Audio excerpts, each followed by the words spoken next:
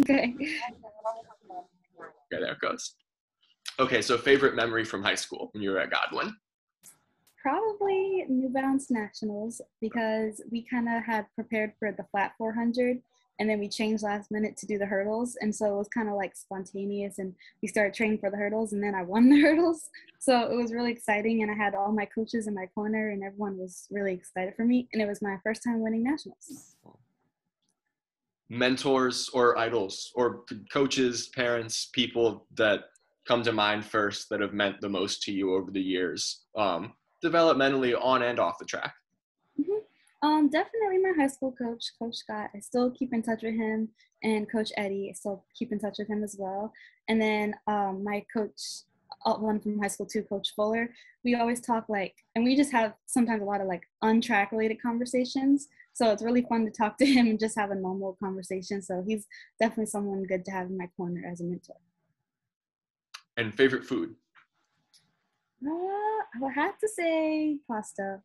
Okay. I feel like I've always had a pasta and garlic bread kick, but I try to be smart with it now because I could eat pasta every day, but I still love it. Any specific kind or just pasta in general?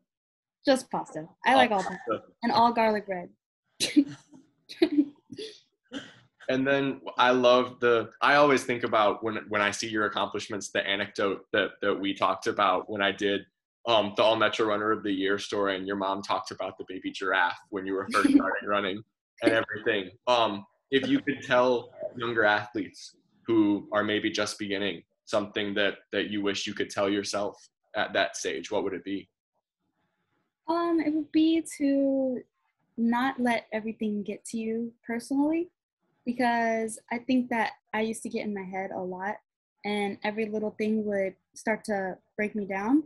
And now I'm kind of learning, it's like, okay, I've been through this before, or okay, this is something new, but it's just an obstacle I have to get over. Like, I just know how to control my emotions and control my energy better.